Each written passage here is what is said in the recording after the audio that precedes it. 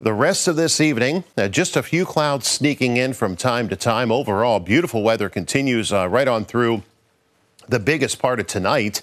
And even by tomorrow morning, not all that cold, but I do expect a few more clouds around to start off the day with temperatures around 50 degrees in some spots to get out the door in the morning.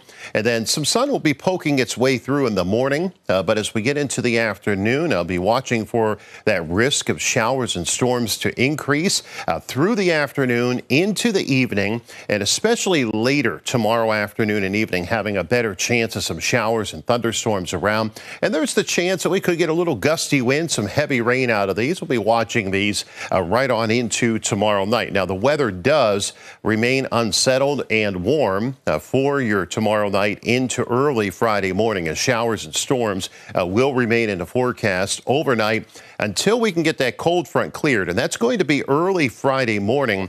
In fact, Friday, the high temperature is going to be overnight into the early morning hours. I do expect temperatures to start sliding as we go through the day on Friday, turning cooler. Still a chance of an isolated shower in the afternoon, but the best risk of any rain on Friday would be in the morning. Then we catch a small break going into the start of the weekend, and then we'll turn the temperatures back down behind yet another front that moves on through Saturday night.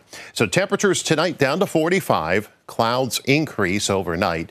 Tomorrow, a little sunshine in the morning, but the clouds will thicken right back up. The chance of some showers or thunderstorms, especially through the afternoon into tomorrow evening and night. But it's going to be a warm day, 70 degrees tomorrow. Showers and thunderstorms likely tomorrow night, and there is the risk of a storm with some gusty wind, a possibility, some brief heavy rainfall.